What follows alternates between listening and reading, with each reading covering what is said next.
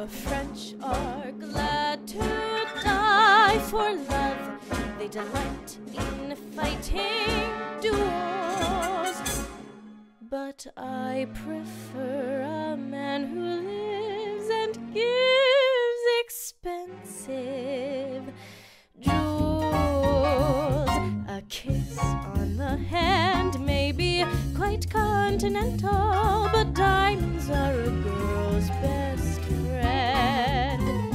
A kiss may be grand, but it won't pay the rental on your humble flat, or help you at the automat. Men grow cold as girls grow old, and we all lose our charms in the end.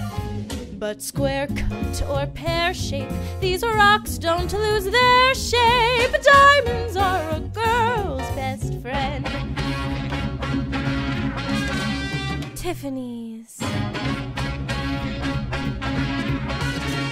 Cartier, Black Star, Frost Gorm. Talk to me, Harry Winston, tell me all about it.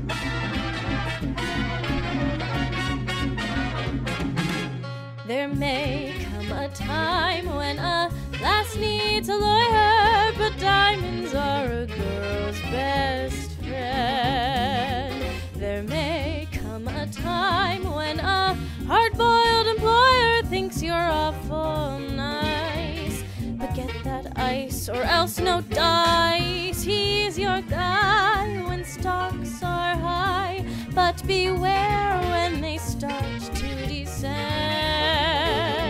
It's then that those louses go back to their spouses. Diamonds are a girl's best friend.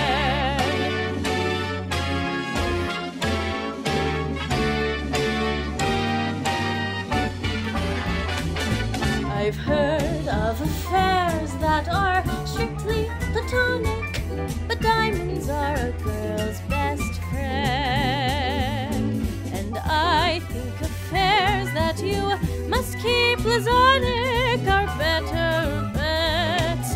If little pets get big baguettes, time rolls on and youth is gone, and you can't straighten up when you bend.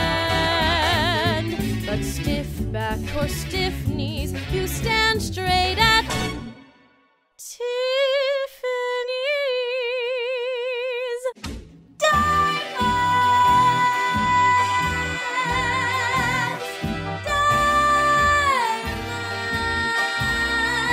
diamonds.